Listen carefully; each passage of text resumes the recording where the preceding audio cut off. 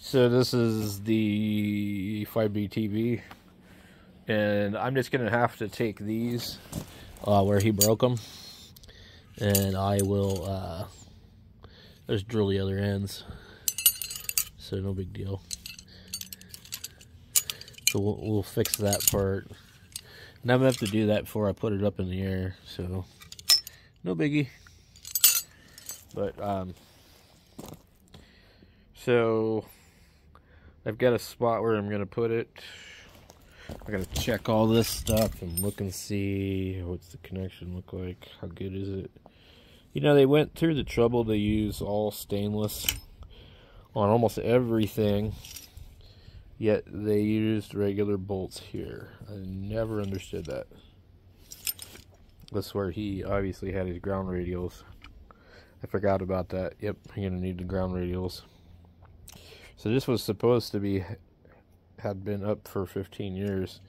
And one thing I can tell you by looking at it is I have one that's a couple years old, and this spider piece broke on the other one. And this one here, though these aren't made out of stainless either, like everything else is. The antenna hasn't changed very much, but this one just seems to be a little bit better made.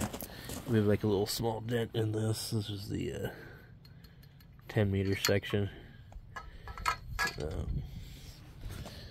Probably, I mean, this is your, this right here,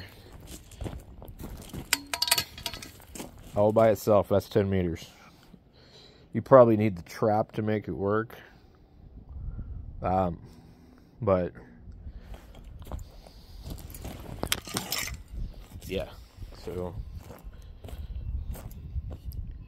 I'm trying to see, I'm looking at where he had it.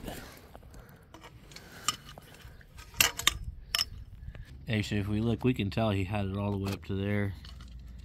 So that's where we will put it. But anyway, I'm gonna put it exactly where it was, unless it was more like that. I don't know. So this right here, this piece and that piece is pretty much just your entire 10-meter section. So, and if you want to run a 4B TV, you don't need all these other pieces. Or if you get the 40-meter section here for I think it's 60 meters, there's another trap that goes in there, and then it will eliminate all these. I don't like these because these are what break. So without those, your antenna is much more reliable. There's not a lot to these, you know. So I'd opened up the trap on one of them earlier and showed you guys what it looked like. There's just a coil in there, so I don't even think there's anything else. Maybe there's a capacitor across it. I doubt it, though. I think it's just a coil. And then the coil acts like a separation in between each band. And I know I should understand how that works, but I can't remember. This damn thing rotated on me again. I'm holding this thing correctly, and it is filming in portrait, not landscape. So anyway, we're gonna get this thing put together. I'm gonna put it up where I have the IMAX 2000, because I'm not even using it. So this should probably work okay on 10.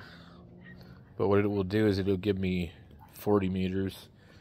And since I don't talk locally on 40, it should be fine.